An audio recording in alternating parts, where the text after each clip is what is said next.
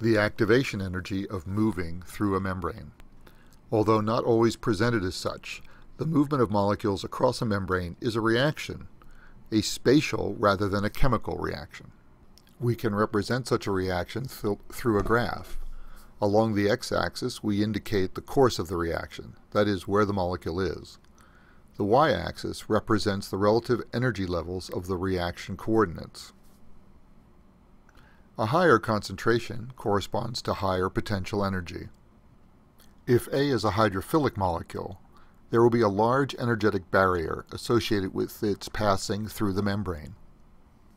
As with all reactions, this reaction is the sum of all of the steps it takes to go from the reactants to the products, in this case, from one side of the membrane to the other.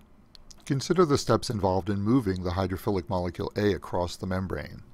We'll assume that the concentration of A outside the membrane is greater than the concentration of A inside. In the absence of a membrane, there is no barrier to diffusion. Because of the concentration differences, there will be a net movement of molecules from outside to inside. The reaction would continue until the concentration outside is equal to the concentration inside. This is the equilibrium state. Once the concentrations are equal, net movement ceases, although molecules are still moving in both directions. What happens if we insert a membrane into the system? A hydrophobic center of the membrane poses a barrier to the movement of hydrophilic molecules. To pass through the membrane, a molecule has to have more than the activation energy.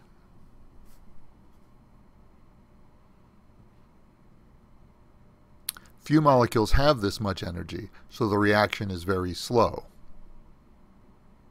Adding a channel inserts a low-energy hydrophilic pathway through the membrane. The activation is reduced. Now many more molecules have sufficient energy to pass through the barrier. The reaction speeds up. So here's a question. How is a spatial reaction different from a chemical reaction? And how can it be considered to be similar?